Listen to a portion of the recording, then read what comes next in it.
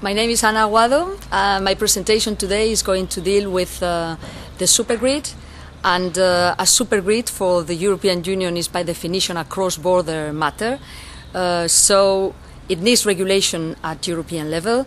We consider that the third package that was adopted last year and is already entering into force is the right basis to create a framework, especially for the Supergrid. We have the elements if we want to do it, but of course the Supergrid means, first of all, a political decision, a political will to have a European electricity network, and not only the sum of national networks with some interconnections. The seminar of today is dealing with regulation of the networks and the planning of those networks. This is, of course, essential for the Supergrid, but as I said, we need, first of all, to have a political decision that we want one European electricity network for Europe.